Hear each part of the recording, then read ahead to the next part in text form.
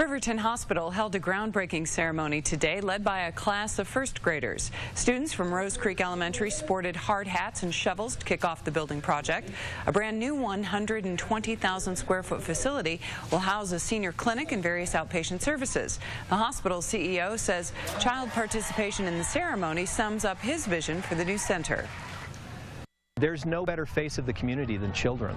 So we were excited to partner with them, let them participate in this, because they will spend the rest of their lives driving past this and being part of this. So our intention is to continue to have them involved.